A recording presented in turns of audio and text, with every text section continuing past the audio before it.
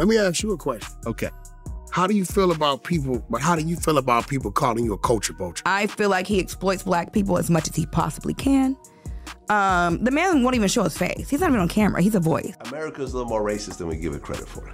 You know? I think you're trying to step on his back to make yourself look like you're some progressive. What you do is way more detrimental to black people than him saying that word. You can say that. Actually, I think it is. VladTV, I feel like he disrespected hip hop. I feel like he disrespected Louis Farrakhan. I feel like he didn't say sorry. So VladTV or anybody's watching this, I would like you personally, Vlad, to take every video that N.O.R.E.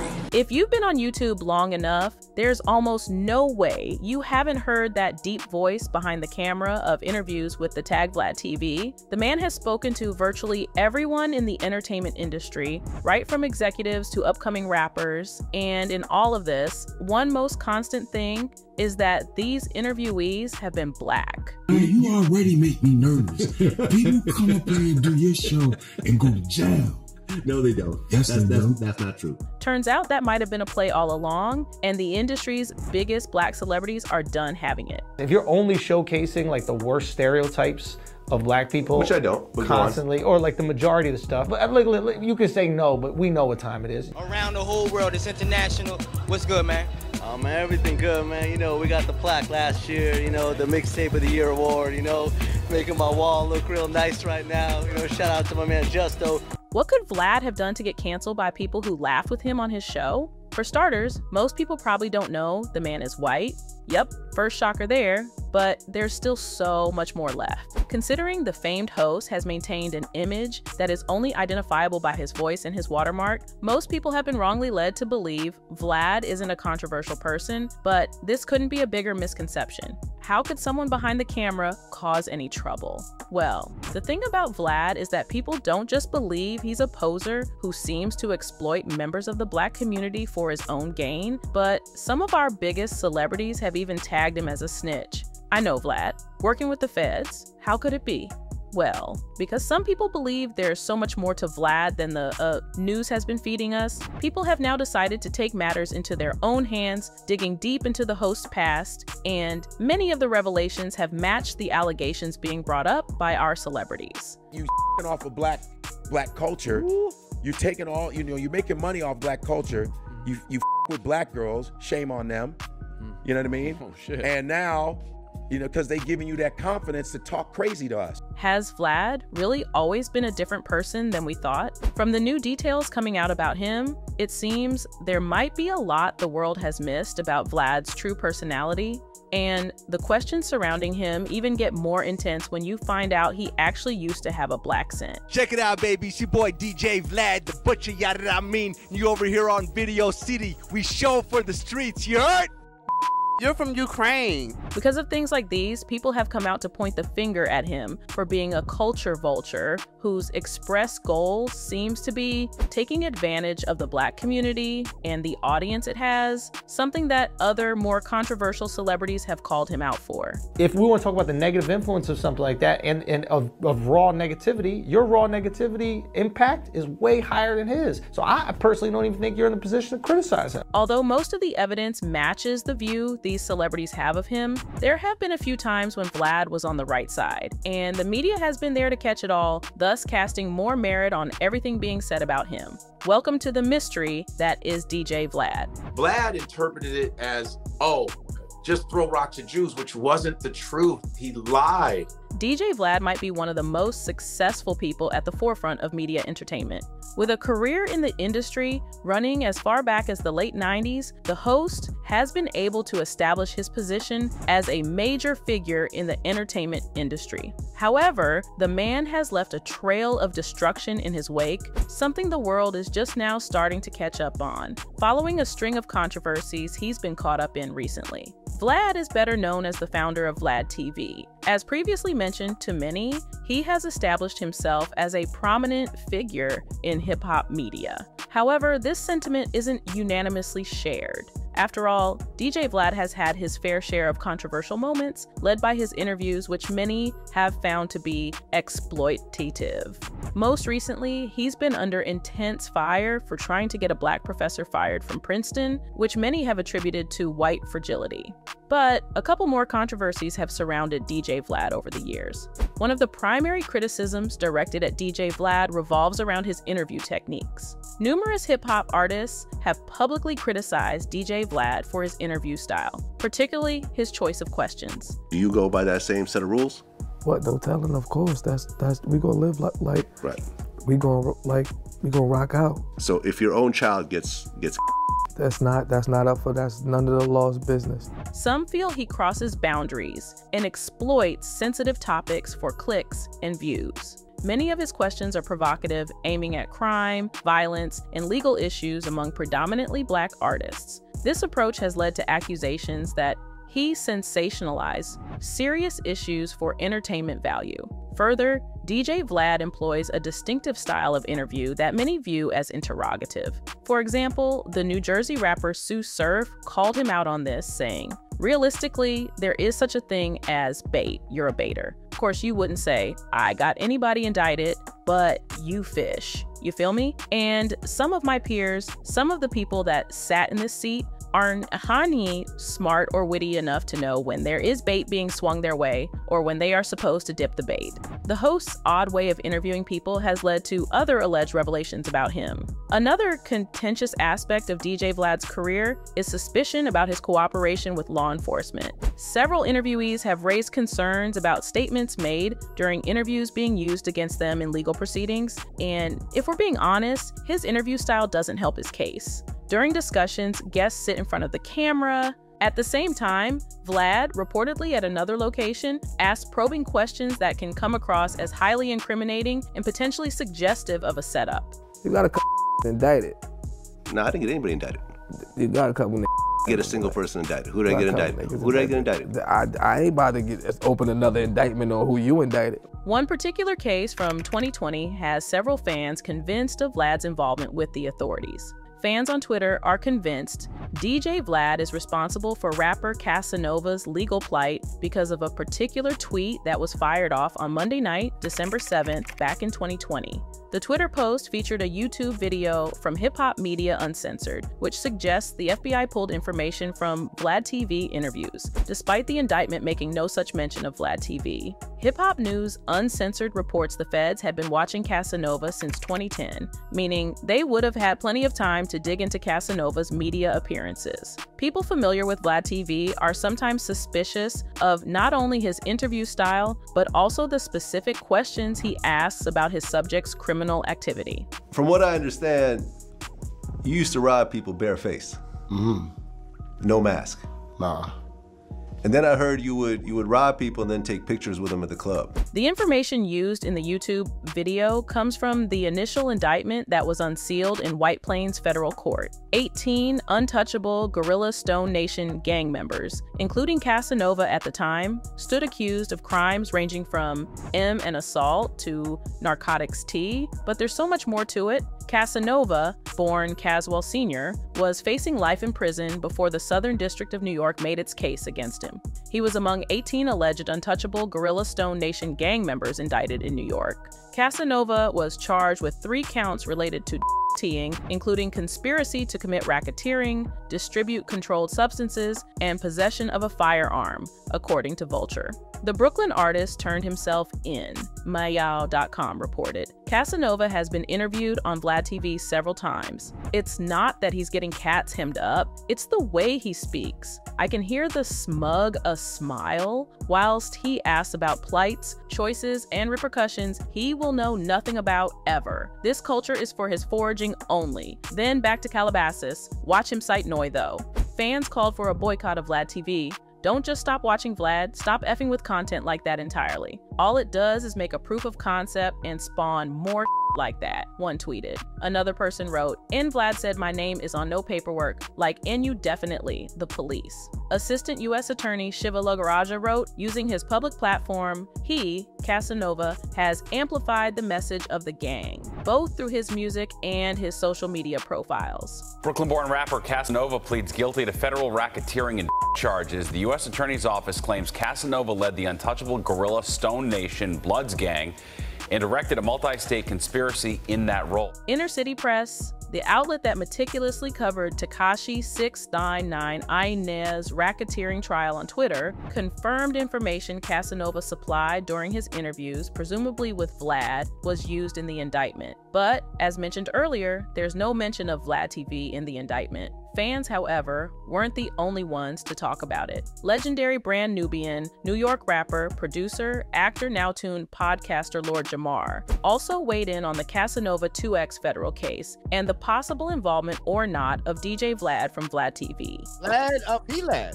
Oh, VladTV. He was in there as a means to indict Casanova 2 times. Lord Jamar was, of course, a longtime regular guest on VladTV for many years on various social issues, including racism, sizeism, homophobia, as well as a range of hip-hop topics before they split. With parts of Vlad's interview being allegedly used for the current indictment, opinions are somewhat split into some sections as to whether it is DJ Vlad's line of questioning that gets some of his overly sharing guests in trouble, or whether in fact his guests should take more personal responsibility with the answers in which they provided. With some claiming that Vlad is a culture vulture, the Soviet immigrant from Kiev who became the household entity in hip-hop media and entertainment, now known as DJ Vlad, has had a long-running and strong association with hip-hop since settling in California as a young child in the late 1970s. He released mixtapes, produced documentaries, as well as earned a degree in computer science from the University of California, Berkeley, and worked in a variety of computer corporate positions.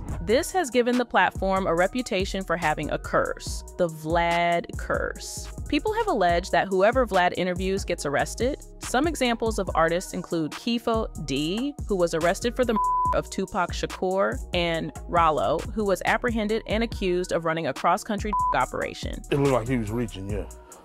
Yeah, it did. Okay. Yeah. Did you actually see a gun? Oh, shit. Once he got the region, I got the ducking. Speaking to Revolt TV about the curse, Vlad said he didn't believe it to be true. I mean, apart from the Keffi D situation, I've never heard of that actually happening, he said. Just to keep it 100, like, I've never heard of our stuff actually being used, an interview being used against someone in a case that they actually talked about. In my rationale for the Keef D situation, he wrote an effing book. As controversial as these subjects are, these aren't the only reasons he's made the news in recent times. 2 years ago, Royce da 5'9" called Vlad out for disrespecting Minister Louis Farrakhan, and Twitter wanted him canceled then too. The Cool Kids Chuck English, media personality Scotty Beam, journalist Bruce Coleridge, as well as N.O.R.E. are among the many that joined the war. VladTV, I feel like he disrespected hip-hop. I feel like he disrespected Louis Farrakhan. I feel like he didn't say sorry. So if VladTV or anybody's watching this, I would like you personally, Vlad, to take every video that N.O.R.E. is on your site and take it off. Agreed. Vlad has built up a sizable platform throughout the years, amassing interviews with many of the game's rising rappers, not to mention countless conversations with OGs and veterans. And while some have criticized the media personality for a variety of reasons, many rappers have continued to sit down with VladTV to the point where his platform boasts one of hip-hop's most expansive archives. However, DJ Vlad has found himself on the receiving end of a widespread movement, one that recently found N.O.R.E. taking a vocal stand against him. It started when Vlad made the disparaging remarks about Louis Farrakhan during an interview with the D.L. Hewley, which went on to upset artists like Royce da 5'9" and Nick Cannon, one of Vlad's frequent collaborators. The heels of Farrakhan's 4th of July speech. Sure. Where he said, those of you that say you're Jews, I will not give you the honor of calling you a Jew. You're not a Jew. You're so-called, you're Satan. Months ago, Vlad spoke about Minister Louis Farrakhan, misquoting comments that Farrakhan made about Jewish people. Many artists have come forward against Vlad, and Cannon questions whether or not DJ Vlad is a culture vulture. Vlad took an interesting turn in 2020. Vlad got out of pocket a little bit, walked on some landmines, and he misquoted, said Cannon, during a conversation with comedian Godfrey, who has also done several appearances on Vlad's show. However, Godfrey disagreed. It wasn't a misquote. A misquote is when you take one little word and blah, blah, blah. He straight effing lied. Vlad took an interesting turn in 2020. He misquoted. It wasn't a misquote, because a misquote is when you like take one little word and blah, blah, blah. He straight lie. Cannon added, so when we see a platform that we don't own and someone's monetizing, making money on, and then you don't operate off of our code or what we see fit, we can't F with you. He saw us as commodities. Nick Cannon questioned how Vlad is different than J. Edgar Hoover, the first director of the FBI who targeted Black and civil rights movement leaders. Though Vlad maintained that he had misquoted the minister, many rappers felt that his statement was disingenuous, to the point where the narrative has since begun to turn against the interviewer. So much so that Noriega officially issued a public request that Vlad remove all videos involving him from the DJ Vlad YouTube channel. VladTV, I feel like he disrespected hip-hop, says N.O.R.E. I feel like he disrespected Louis Farrakhan and he didn't say sorry. So VladTV or anyone watching this, I would like you personally, Vlad, to take every video with N.O.R.E. that's on your site to take it off. I'm asking you that as a favor. I know I could have called you on the phone, but this is a public situation, not a private situation. So this is your boy, N.O.R.E, signing off. I don't want anything to do with that. Most recently, Vlad shared his thoughts on Kendrick Lamar's new Drake diss track, Not Like Us, via X. He commented on the mix, suggesting potential improvements. If DJ Vlad, Kendrick's Not Like Us needed a better mix. It takes away from the song. This occurs to me as being like maybe the most docile possible commentary you could have on this song. Morgan Jerkins, an author, editor, Princeton University professor, and famed producer Darkchild's niece, advised against involvement in the viral conversation. She wrote, "You are white. This is a black folk affair." Vlad responded swiftly and firmly to the remark. He even went as far as tagging Princeton directly in his reply, which many have remarked was in extremely poor taste. Wait, so a professor at Princeton is telling me that a white person shouldn't be allowed to voice their opinion about hip-hop? Is that how you interact with your students? The exchange continued as Vlad threatened to contact Princeton, again tagging the university. He then insinuated that she might lose her job at Princeton if he followed this action. Although Vlad tried to backtrack on his tweets the next day, saying he was only defending himself, Jerkins pointed out that he had already contacted the university by tagging them. Even the author Mark Lamont Hill tried to call Vlad out for weaponizing his whiteness, but Vlad instead made scalding comments about Lamont losing his job. Altogether, this entire exchange in the eyes of several fans felt like something out of a Karen playbook, as DJ Vlad allegedly weaponized his white fragility in an attempt to get a black woman fired. The back and forth effectively had several fans talking, with several people calling Vlad out, like this user who wrote, "Who keep holding the door for Vlad? Let the door lock." Another person wrote, "Why are you talking? Hash you people are always in our conversations. You're just another pink colonizer, shut up Patrick." In the end, Vlad apologized for how he handled the situation, tweeting, "After considerable reflection, I would like to apologize to @Morgan Jerkins for tagging her job in my replies during our Twitter exchange last weekend." But even then, the people weren't buying any of it. To kick off the second part of his roast, one person wrote, "Noticed you didn't say flat out you were wrong. Apologizing is one thing, admitting you were wrong is another. After considerable reflection, sounds more like unexpected backlash. Take a class and learn from your mistakes. @Morgan Jerkins, you are queen." A second user wrote, "Since you're always in black people's business, you should know that we only accept apologies through reparations." While it may seem like Vlad is always the problem in every exchange with people in the black community, there have been times black people took his side against other black people, one of which was when the host tried to have Marlon Wayans on his show. Only days back, Vlad spoke about Marlon Wayans during an interview with Aries Spears. According to the host, he and his people reached out to Wayans for an interview, as he's known to do, but the reply he got wasn't what he was used to. Vlad said Marlon Wayans not only asked to be paid a $40,000 fee, but the actor also asked for 30% of the total revenue from the proceeds of the interview. You know how much they asked for a Marlon Wayans interview? I can't wait to hear it. $40,000 plus 30% of all future revenue. To both Vlad and Spears, it seemed like a stretch because there was no way the host was going to even make that much, regardless of how well the video does. To some fans, Vlad's past is the reason Marlon was able to ask for that much. One user wrote, "Vlad made a mistake by normalizing paying everyone for interviews. The Breakfast Club and Hot 97 don't pay for interviews." Anyway, both Vlad and Spears also agreed that such an amount wouldn't be that much of a stretch if they were having someone else over. An example of someone in this case is Katt Williams, whose interview with Shannon Sharpe earlier this year allegedly made the former athlete more money than he'd earned at the NFL. This effectively implied that Vlad thought Marlon didn't have the pull as a star to make a request that high, something fans took to mean he was butthurt by the refusal. One person wrote, "Vlad be in his feelings when folk don't want to do petty business with him, S.O. Shannon and Stephen A." As it would turn out, this was not the only time Vlad had done something like this. He allegedly also did it to Fast and Furious star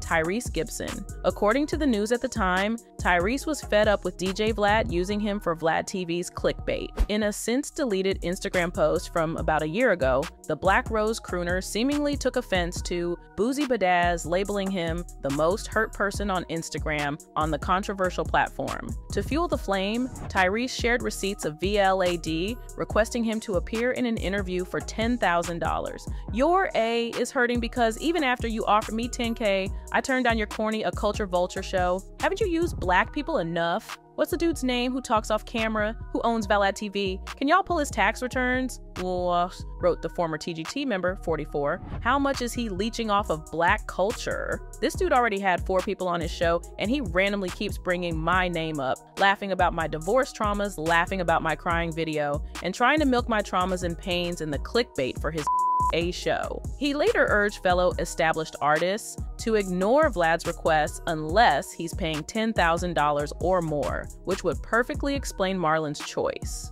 But speaking of being a culture vulture, a lot of damaging details have been published about Vlad through the years, with many tagging him as an op to black people. Reports say don't just think Vlad is an opponent of black people. They also think he just loves people who hate black people. Word has it that his reputation is built on his ability to get his subjects to name names and start beefs. If you go to Vlad, you're going to jail. Right. At some point. Or you're telling on yourself. Or you're telling on yourself. In recent years, several people have maintained that the only thing Vlad's platform has focused on achieving is the deterioration of the black image. Ever since, several stars have even refused to go on Vlad's show because, as Chicago MC Vince Staples noted, "I just ain't trying to sit down and talk about gangbanging for 30 minutes. And while Vlad might not work with law enforcement officers or government spy agencies, as some have suggested, to VladTV viewers, he is someone who gives information and makes a practice, especially for a financial reward, of informing against others for violations of penal laws. Case in point, when he sat down with streetball legend Pee Wee Kirkland, Vlad wanted to focus on Kirkland's life as a dealer. Most recently, as previously mentioned, the former tech entrepreneur has been in the spotlight, and for his interview with Dwayne Keith D. Davis, which, as mentioned earlier, is alleged to have directly led to the man's indictment for being involved in the of Tupac Shakur. Vlad says he enjoys his anonymity and that fame comes with a price that he is not willing to pay. This is why he doesn't show his face on camera, not because he is acting or executing in secret. Either way, many believe he is operating undercover, but at other times, some people believe Vlad just hates them. This was seemingly made obvious to the fans when he allegedly tried to disparage Tyrese and fought with Rick Ross by revealing Ross's job as a former corrections officer, as if it was something to be ashamed of. He seems to have a remarkable ability to recall and remind his interviewees who slighted them. What was that we said about starting beefs again? Anyway, while everyone may be wrong about Vlad and why he chooses to do what he does, the fact that so many people seem to share a similar perspective of the host and his reasons for being interrogatory with his mostly black interviewees doesn't exactly pass the best message about the former DJ. But we won't be the judge. What do you think? Tell us in the comments. That's it. Goodbye.